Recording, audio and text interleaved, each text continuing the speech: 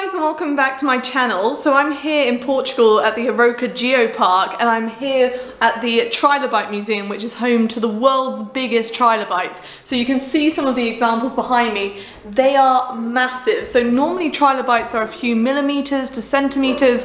Here they get up to, 70, 80 centimeters long. They are huge. So I'm going to show you a few examples. I don't have very long to film, but I just wanted to share with you guys a bit about this wonderful place and some of the specimens that have been found. So I will take you guys with me now.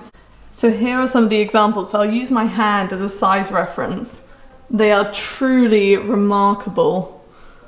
And they are so well preserved. And there are smaller specimens as well, but they're quite hard to see in the cabinets. But then if I take you guys around a little bit. So here we have some smaller specimens, but it shows like group behavior and how they lived. And here we have a load of them that almost look like they're following in a line. So it's really interesting for scientists and students to study them, to learn more about how they lived. And in today's world, we still have some living relatives of trilobites. So arthropods like the horse crab, something like that, are very similar, but you can see the size of these and the quality of these specimens. So these were found after quarrying here in Portugal. They were found within a slate mine. And so they then have been preserved and put into museums so they can be studied, because they are just one of a kind. And then the size of this, this is amazing. Look at that. And then here we have an example of ichnofossils. So this is when the trilobite buried in maybe clay, and then it's been filled with sand.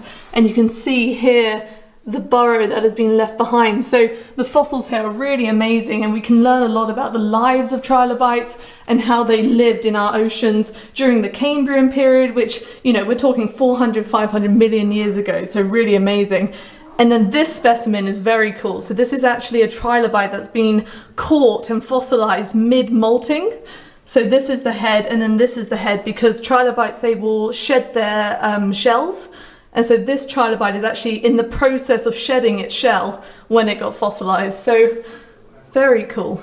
So that's all the footage I got from the actual museum, but I thought I would do a conclusion here at my university, where I've got some more trilobite specimens to show you guys, just to compare the sizes, because those found at the Arouca Geopark, they are just so much bigger than anywhere else found.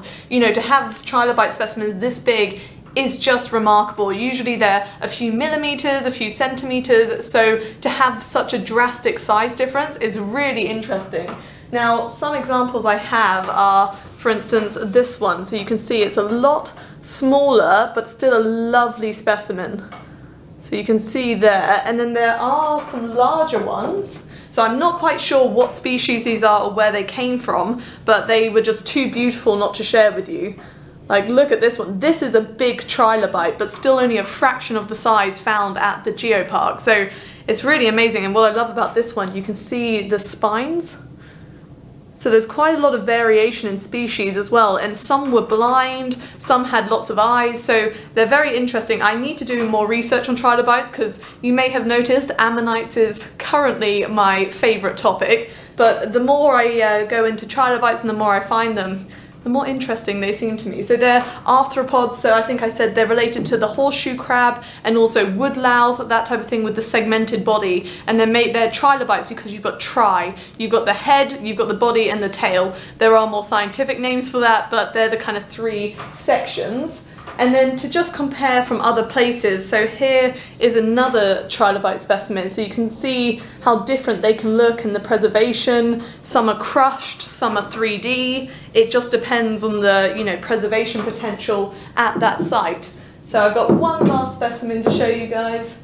So this is the same as the one you just saw, just a different one. So they're really amazing quality, these, and when I saw them I just thought I have to include them in this video and share them with you guys. So I really hope you enjoyed today's video. If you did, I will try and arrange to go back to the Trilobite Museum so I can make even more content, because unfortunately time was not on our side when I went, so I just had to film what I could in the time given, but I'm sure I can arrange something in the future, because I am in Portugal at the moment, so I should make use of it. But look after yourselves, like and subscribe for more, and hopefully I'll see you next time. Thanks for watching.